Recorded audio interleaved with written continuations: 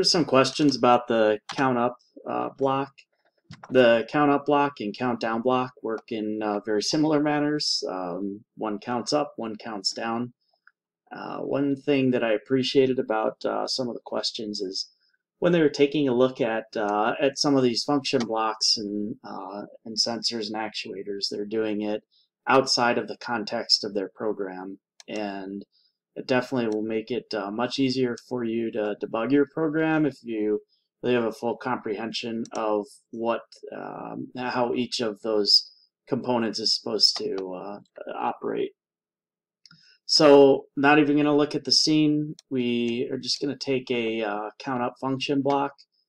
I clicked on it to get some details on what the inputs and outputs should be.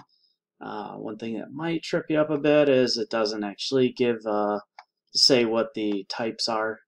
So we'll go through that here. And I'm going to use these preset sources. You'll end up using most likely for, especially for the Boolean, you'll provide some value from your scene in. And so this is a more or less a push button. You push it to switch the Boolean value to true, or you might hear some people say high, where we're actually sending a signal to this count up block. So we send a Boolean into the CU input to reset. That's another Boolean. So if we want to reset it to 0, the count up block output, we'd press that button. The preset value is going to be expecting a numerical value, and that's the value that it's going to count up to before it gets to this output, where Q is going to output true if this current value here in the output is equal to the preset value. So in this case it's output, so we're just going to want to store that somewhere. I'm going to store it in memory, and we'll connect it right there.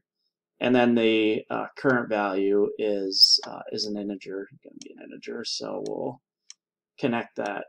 And now that we have our component wired, we'll start the scene.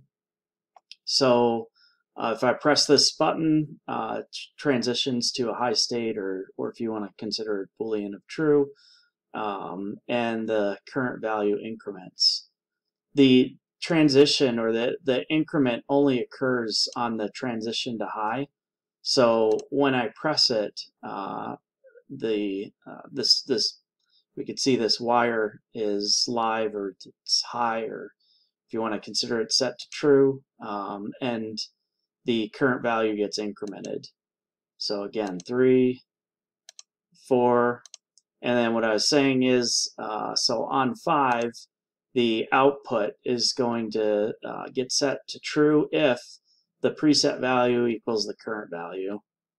And then any subsequent attempts to provide a high into the count up isn't going to do anything, because our preset is equal to the current. We're set to true for Q. So the only way out of that is to do a reset, and in which case the current value goes back to 0. And the countdown works in exactly the same way, except it counts down. So that's an overview of using the count up block.